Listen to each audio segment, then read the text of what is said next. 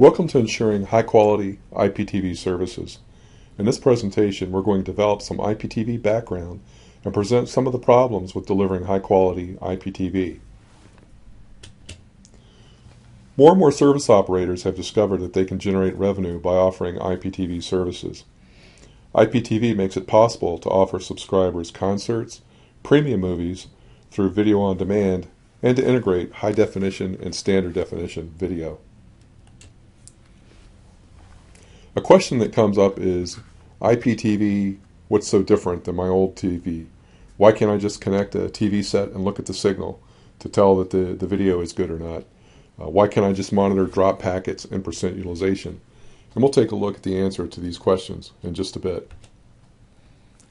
If we look at traditional TV versus IPTV, with traditional, we have all the channels are delivered to the subscriber all the time. So if you had 300 channels on your cable TV, all of them are available to that TV set. With IPTV, we're just going to deliver a small number of channels to each subscribers. And that's going to be the channels that they're interested in. So if he wants to leave a particular channel, that customer will have to do a request to deactivate and leave, and then switch to a new channel. They'll activate and then join that new channel.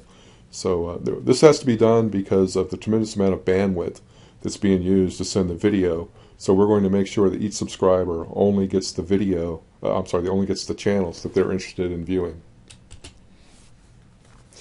With IPTV delivery, we have a very efficient system, yet very fragile. And this fragility is what we're going to look at as we go through this presentation.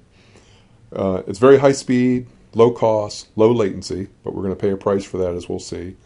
And the fragility comes from the fact that we do have that low latency. We're going to run over the UDP protocol, which we'll talk about in just a moment. But we're also going to depend on all the IP network bandwidth, the IP core. We're going to depend on network components, and we're going to depend on configuration along the way of the path of that network. If we take a look at customer objections, we know a customer doesn't like to have tiling or blocking on his set, black or frozen screens, loss of resolution during fast motion. With audio, dropout, volume swells, or lip sync issues. The amount of time it takes to change a channel can be frustrating. If it takes more than a half a second, the customer is not going to be too happy about it. So we want to monitor all these things when we look at an IPTV analyzer. If we look at the IPTV general delivery, we start with the video head-in. We generate a video signal. We're going to encode it, possibly encrypt it, in order to knock the bandwidth down. We're going to put it over the IP core network, and then finally it's going to go across either DSL or fiber loop off to the home, where it goes through the fiber DSL modem into the set-top box, and is finally delivered to the TV. So that's the pathway.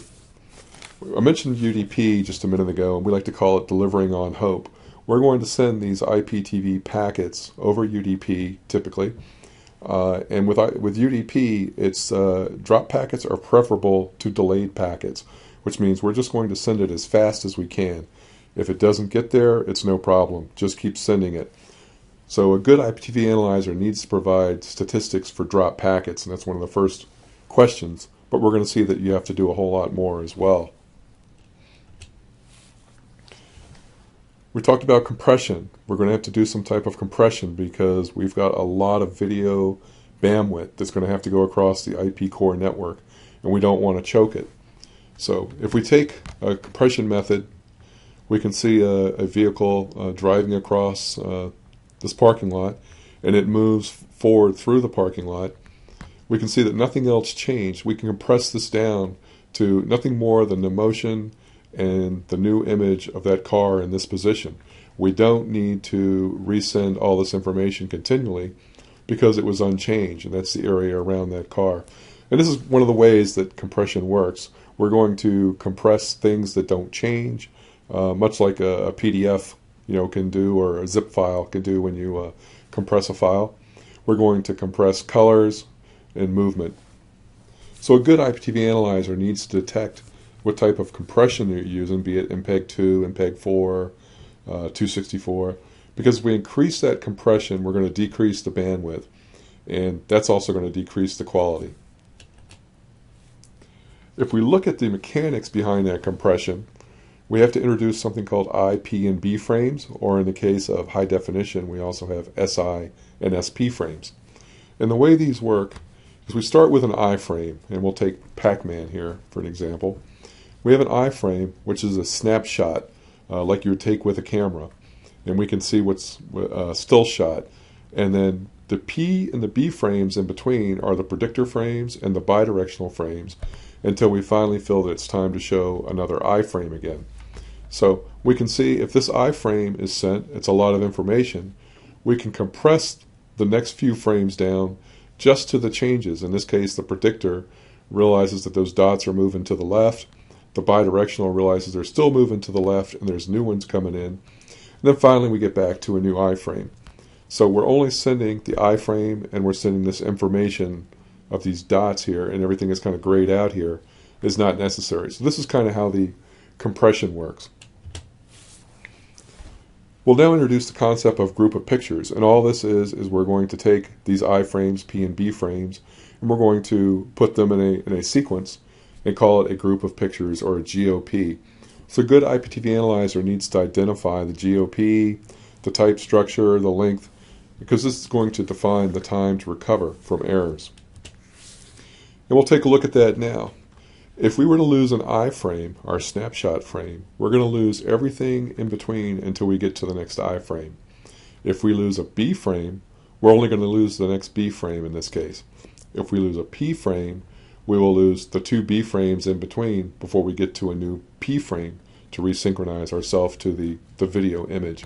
So a good IPTV analyzer needs to keep statistics for I, P, and B frames that are received versus those that are lost, discarded, or impaired. And now if we take a picture of what this all means, here we have a single I frame that's lost, and we can see the hole in the data right here because we lost that entire group of pictures. Whereas if we lose a B frame, we can see like a motion issue, whereas this is kind of clear in this area. We see some motion issues here and here. So a good IPTV analyzer needs to detect excessive problems like blurring, tiling, and more importantly, report the degradation factors that contributed to the cause of that degradation. Thank you. You won't want to miss part 2 of ensuring high quality IPTV services.